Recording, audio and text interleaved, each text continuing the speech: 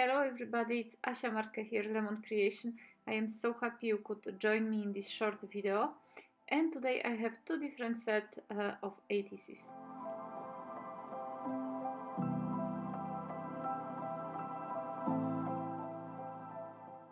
I already pre-cut my papers to ATC size. This is watercolor paper, but it's a very cheap watercolor paper.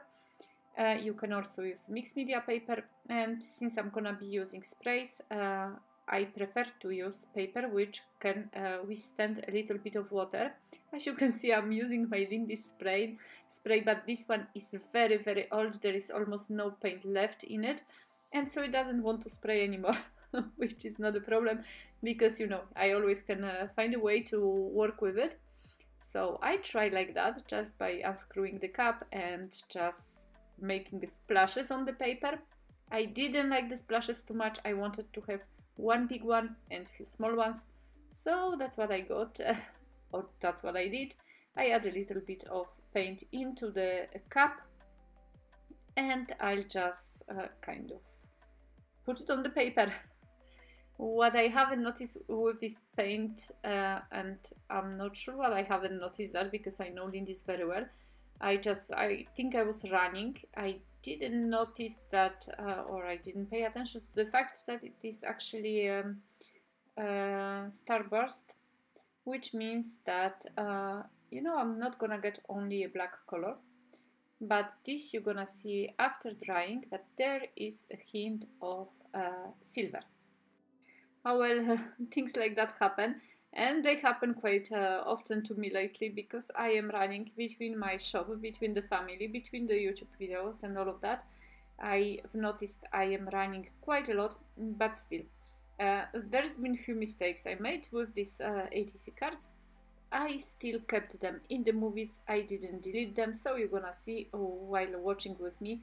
Because as you may know already, I am quite honest with what I'm doing, so if there are mistakes I usually show them to you, unless they are really not worth it to be shown. So I'm using two of my stamps, Bluepines. That's the one of the first stamps ever I made with VersaFine Onyx black ink. I was thinking of using acrylic block, but I decided against it finally. I love crunch. I am not a perfect person, and I do not try to make my art look perfectly. And maybe not all of you like this way of doing things, but well, this is just me, and I discovered recently that the happiest I am, it's actually when I'm doing what I like.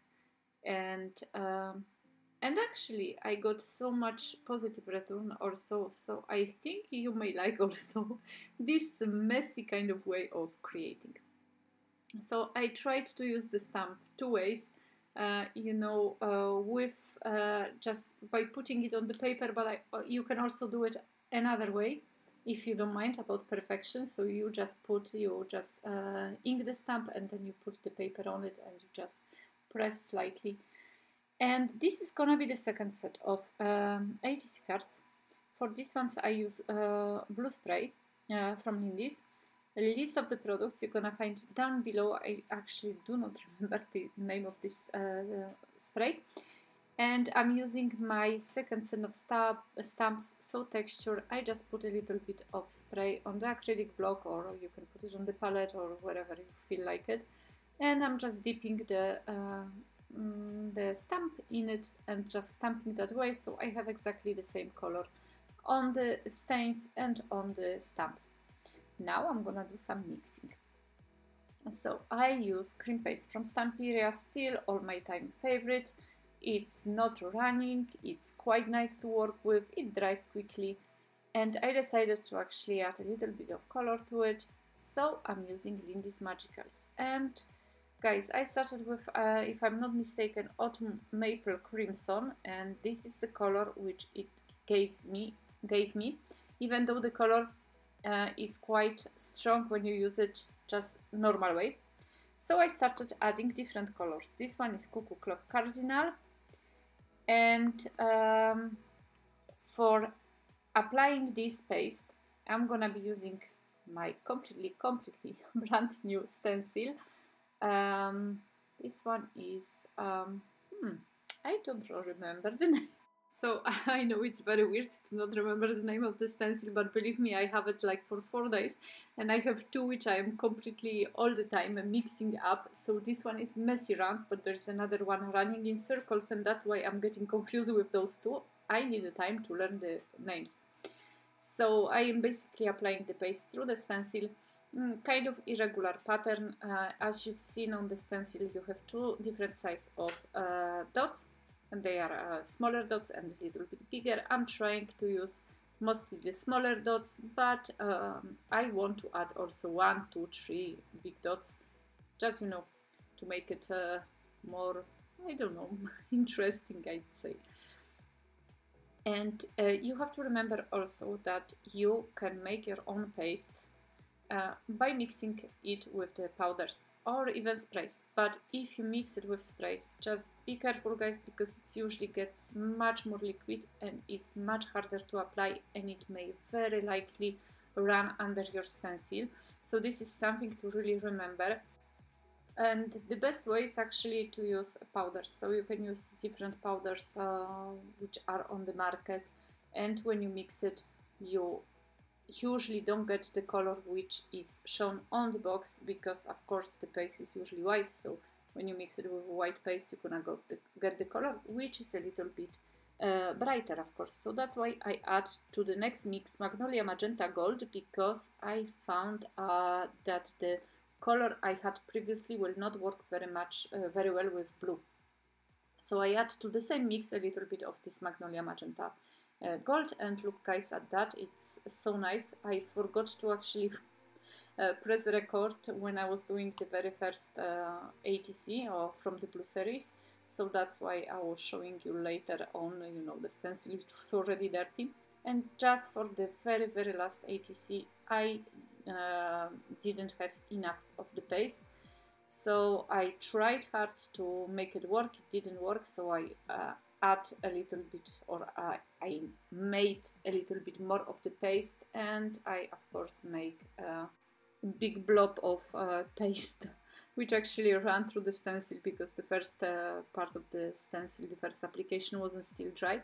So I decided either I'm gonna throw it to the bin if it doesn't work, but I will try to make something out of it. So I used the remaining tiny bit of paste I had, and I just kind of spread it on the paper, thinking that probably this one exactly will gonna go to the bin. I was showing you my hands. I always get dirty hands when I'm working with Lindy's, but it's worth it. And to get a little bit of contrast, I am using archival ink. It's much nicer actually. This one is drying much quicker than VersaFine, so it's very good to use for things like that, for darkening the edges, for example, because simply you will not make too much transfer onto the paper if you are not careful enough. And as a focal point, I'm gonna be using the small silhouettes of children, which I got from the pixabay.com, and which I cut previously, and I keep in my like glued to the paper with temporary glue dots, and so like that I can take them out, check if they are working fine with the projects I'm making. And if they are not good, I'm putting them back in, because, you know, they have this temporary glue at the back of them. And so like that I can play with them to my liking, and they are well conserved in most of the cases, and you know, I can use them like that. I was, you know, kind of flattening them up, but so the glue sticks well to the page. But I was doing that with the by putting the tissue, just normal tissue, in between the layers, so I was sure that I'm not gonna get any transfer from one card to the other, and that is gonna be all clean as I wanted it to be. And I cut few of the sentences from my 2 books. I mixed them both, super messy words and really silly words, and I decided for once to actually attach them with the stapler. And because I knew that they're gonna have a black backings, so I knew that the stapler from the back is not gonna be visible.